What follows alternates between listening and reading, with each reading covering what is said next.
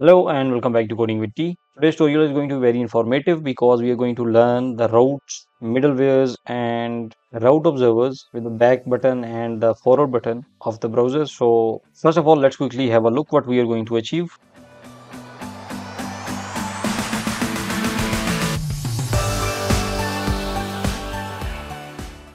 Okay, here I have opened a project which is hosted at coding with T dash. This is the URL on which you can visit this already uploaded admin panel. Inside this admin panel, you can see on the left side, we are not going to design the sidebar because sidebar tutorial will start from the next section, which is the third section, in which we covered in detail all the sidebar and how it is going to be handled. But in today's tutorial, we are going to see that how we can manage the different screens, because if you watch the previous tutorial, which is about managing the routes using named version, in which at the top you can see currently a dashboard screen has appeared, and at the top we are seeing the dashboard written over there. And if I am going to open this media, and you can see the media is selected, and if I am going to go for the banners, at the top you can see the URLs are being changed. So this is what we learned in the previous tutorial. So in today's tutorial, we're going to focus on how we are going to manage all these different screens properly in a professional manner.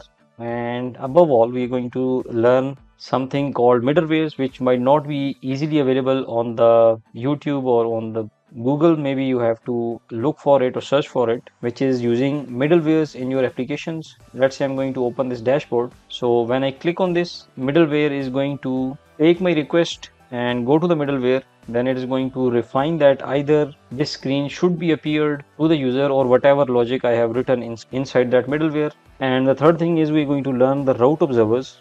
What is route observer? Basically, when we are going to click on these two arrows, Flutter is not directly allowing us to deal with these two errors. So it is not going to add all these screens into history. So to manage these two arrows, the foreground and background operations, let's say I'm going to go for the media is written over here, and I'm going to click on this back button. You can see dashboard is selected and we have redirected back to the dashboard screen. But if I'm going to open the project that we created in the previous tutorial, which is currently in a test phase. So in the previous tutorial, when we redirected to the default navigation, and inside over here, when I'm going to click on this back button, and now again you can see this is still enabled. When I'm clicking this, it is not working or not taking me anywhere. So in this tutorial, we're going to learn how we are going to handle these two operations as well. So let's get started. We are creating Flutter e-commerce admin panel, and we are about to complete our second section, which is the route section. If you're new, you can watch the previous videos, link is in the description. So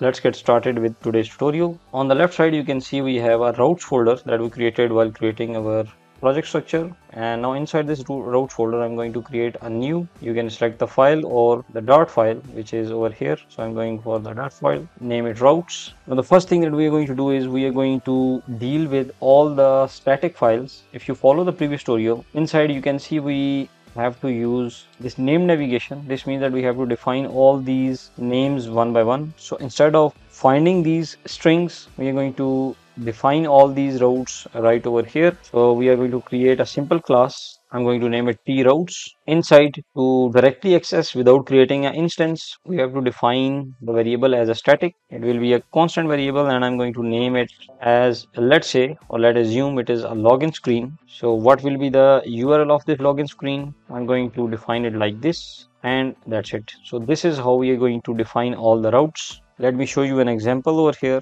Over here you can see I have created all the routes that we are going to use inside our application, and by using this approach, app.dart, you can see we have second screen with a forward slash and second screen colon user ID. So you can also use these approaches as well. So inside the routes, you just have to define the strings or the routes that you want to use. These are simply a string values or simple variables with a simple class. You can name it anything. You can name these variables anything as you like. So in our scenario, we are going to, or I'm going to simply change these first screen and second screen the way we did in the previous tutorial, but not inside over here, but inside these string values. So I have defined these three names. The first screen is the default, which is the initial screen. Then we have a second screen.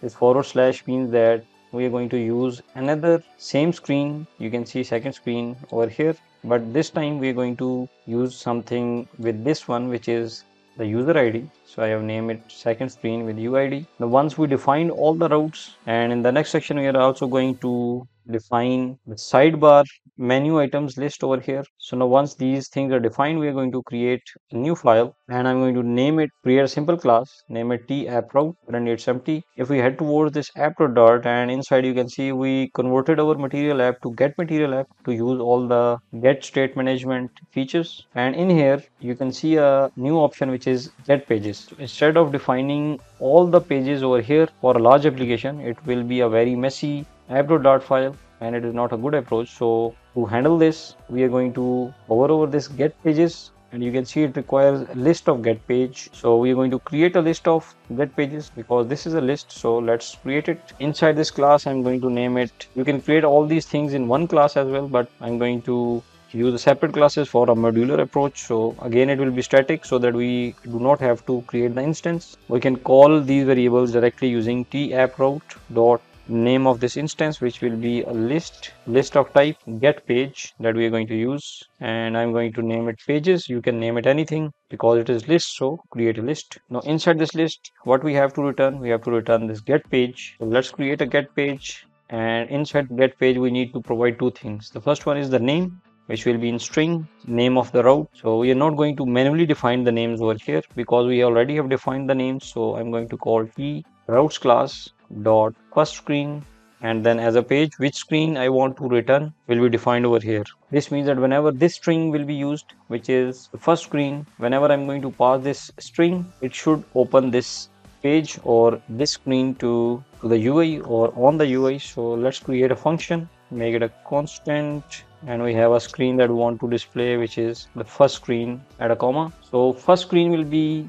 visible whenever we are going to call this first screen using named routes. So let's control D to duplicate. Second screen should open the second screen, and also second screen with UID should again open the second screen. So this is going to accept the user UID, and this is not going to accept anything, but they both are going to open the second screen. This is just an example. So we're going to, by this way, define all the names. So let me quickly create or display you all the names. So currently you can see I just copy and pasted. We have a get page over here with a name, and then we have a page. And by this way we have all the products, and do not worry about this middlewares. We're going to create them in a few minutes. So by this way, now you can understand that why we are creating separate classes for each page, because in large applications we have to manage the things accordingly. Okay, so we are done with two things. We have created our pages, we have created our routes over here. Now inside this app.dart, we are not going to use this get pages, but we're going to call our t app route dot pages, and we don't need these pages as well. In here you can define the initial route. Initial route requires a string, so I'm going to pass this first screen, which will be this forward slash. Now this will be treated as the initial route, and also using get material app or the GetX, we can define unknown route and also on unknown route. So these are two things. Unknown route, we have to define again a get page over here, because this will be triggered whenever the unknown route appeared. So let's say I'm going to define it page not found, and as a page, because we have to return inside this function a screen, so we do not have yet screen, so I'm going to create a scaffold right over here. So as an unknown route, we will display this URL, which is page not found, and as a page we are going to display the screen, which is scaffold center, and in the center we have a text page not found. Okay, now let's try to run our application. Okay, so our application is running, and currently we redirected to the first screen. This means that the default operation is working. Now let's go to the next screen, which is the second screen. Using GetX navigation, it is working with the name navigation because this is what we have just created. So at the top you can see second screen is written the way we want it, and let's say we're going to pass the data, and also it is working very fine because we receive the data over here. This means that both things are working, second screen without data and second screen with data, so that is working. This means that so far we are good. Now minimize it. The next thing is, let's assume that whenever user is going to click on this data to pass to the next screen, but in this case we don't want to user, or we want the user to be authenticated, and if the user is only authenticated, then he or she can access this second screen. So to check this, definitely we have other ways. But for the middleware, for the additional security, what we're going to do, we are going to again create everything inside over here, but I'm going to create a new class. I've created a class which is routes middleware dart, and inside I have created a simple class which is t route middleware. You can name it anything. Now to use this, I'm going to extend this class with a built-in get middleware so that we can use that features get middleware, and inside we have to override few things. So press Control O to override. These are the functions that we can override. And in the get middleware, you can see we can use on page build start. This means when page will be started, redirect on page dispose, page called, page build, redirect on binding start. So we are going to use this redirect approach or redirect method. This will be triggered whenever one screen is redirecting to another screen. So this method will be triggered, and we have to override or return route settings inside it. And this is the route that we are going to get. You can see this function will be called when the page of the called route is being searched for. It take route settings as a result and redirect to the new settings, or give it a null, and when there is a null there will be no redirecting. So you can see if this is the case, user is not authenticated, it is going to return the null. Otherwise it is going to let the user go to the login. So because we do not have authentication of the user here at this stage, but definitely we're going to implement it in the upcoming tutorials when we created our authentication. So in this case, I'm just going to create a variable is authenticated is equal to true, which is a boolean variable, and in that case I'm going to return is authenticated. If it is true, then we are going to return the null. This means that we do not want or force the user to go to some specific settings. But if user is not authenticated, we do not want the user to proceed with these operations. Instead, we want the user to go to the login screen. So we will call the route settings. So this is the route settings that we have to return, and inside the route settings we are going to use the name property because we have to provide the name of specific screen on which we want to redirect. So let's say we want to go for routes dot first screen, and we have to make this nullable so that it can accept the null over here, and also we have to provide this string as null. Now it's the same exact function as in the override, because in this case is authenticated will always be true, so null will be triggered, and this code is not, or it is called a dead code, but because we are testing the things, so let's run this. Currently in this scenario, whenever user is going to select or moving towards any screen, he should be allowed to move to any screen, because in this case we are making authenticated as true. Or to identify if it is working or not, let's print something. So I have written over here which is middleware called. So now let's run this code. Okay, so our screen is right here, and let's open this run method. Now inside, when I'm going to click on, let's say, go to the second screen, and it is not triggering. The reason is we created this route middleware, but we have not yet declared the route middleware in which screen we want to use. Let's say we want to use in the first screen, so we have to call the middlewares. It is going to take a list of middlewares, and in that list we are going to pass our own middleware, which is a class. So I'm also going to pass this middleware for this one as well. Now let's save it or rerun this again, and this time you can see even after refreshing, it first went through this middleware because first screen is appeared, which is the second screen. I think second screen is already, yes, this one is already created. So what it is redirecting to null, this means it is not going to redirect to any screen, and it is going to the second screen. This means it is working fine.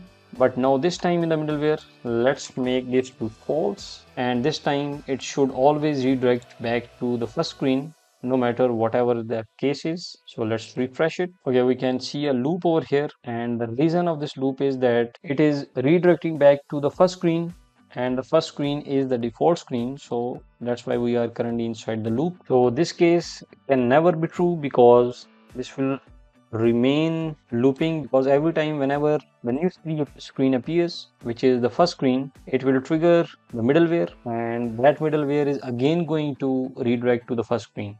But in real scenarios, when user is not authenticated, it is directly going to the login screen, which will not let the recycle appear, because at next it will return the null, and that's it. Login screen will write over there. That is, we are going to exactly do when we perform our authentications, so don't worry about this. The next thing is to handle the route observer, and for that again I'm going to go for the routes, create a new file. So I have named it route_observer.dart, and the name of the class is same, route observer.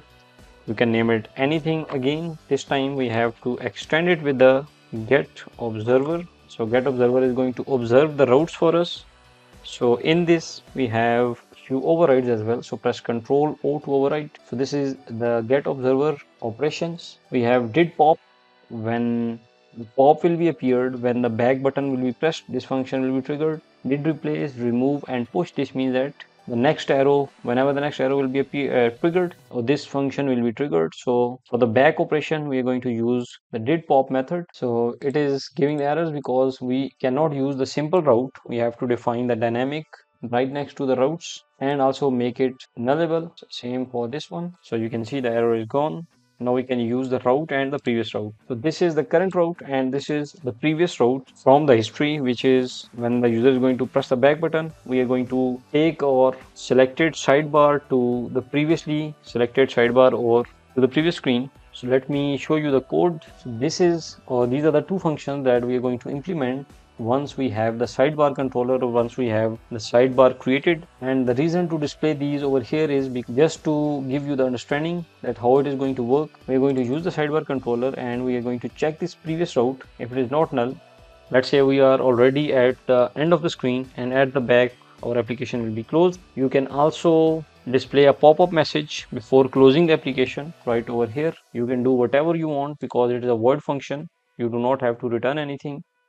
So we're going to check the previous route. If it is not null, we're going to loop through all the sidebar menus and we're going to check these sidebar menus one by one. And if the previous route name is equal to the current route name, then we're going to make the sidebar as active item to this one. So it is when I'm going to click on this media button, and now when I'm going to click on this back button, it should first redirect to the previous screen and also trigger this or also make this active item as this dashboard. So let's click on it and you can see it is now dashboard is selected and we are also redirected back to previous screen. So let's say I'm going to go for the categories and from there I'm going to click this press button, back button. This dashboard is appeared, or this is how this route observer is going to work. Because these things are interlinked, so I cannot show you the sidebars or everything right over here. So you have to watch the upcoming videos. Make sure to subscribe, and from there now onwards we're going to continue our rest of the admin panel videos. Once again, thank you for watching, and if you have any question you can ask me down below in the comments. Take care.